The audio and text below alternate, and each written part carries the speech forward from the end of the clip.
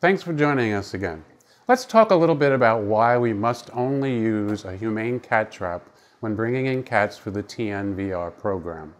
You see, we have to assume that all cats coming into this program live outdoors, likely do not have any vaccinations, and could be a danger to our staff and volunteers.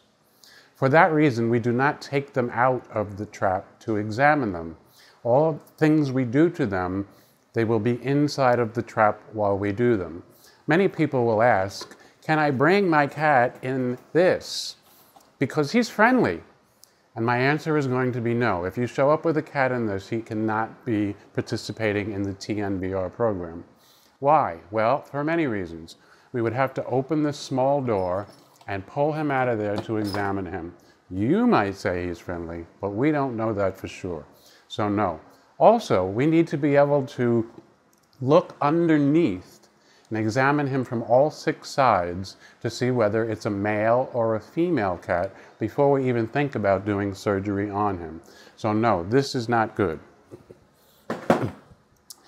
With the humane cat trap, as soon as your cat arrives, the first thing we're going to do is we're going to tilt the trap up like this and look underneath to see if in fact you have brought us a male or a female.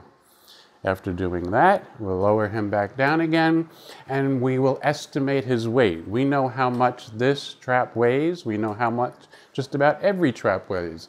So our professional staff will be able to estimate the weight of the cat when he's inside of this, okay? Again, we can see him from all 6 sides. Once the cat gets back to the surgery suite, the next thing they're going to do is use this fork-looking thing to separate the cat into just a small section of the humane cat trap.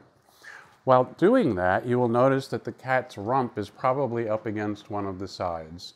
What the technicians will do is anesthetize him through the bars of the trap without having to actually handle the cat. This way, no one gets injured, and he will shortly fall asleep. Once the cat does fall asleep,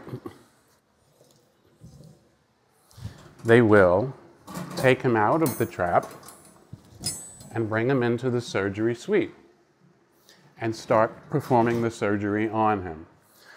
Once the surgery is done, the cat will come back to his trap wrapped in a very cozy little blanket like this. And then the crew will open the door again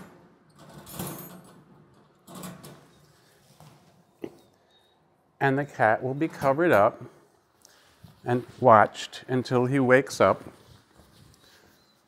in the trap, and he can rest comfortably right inside the trap.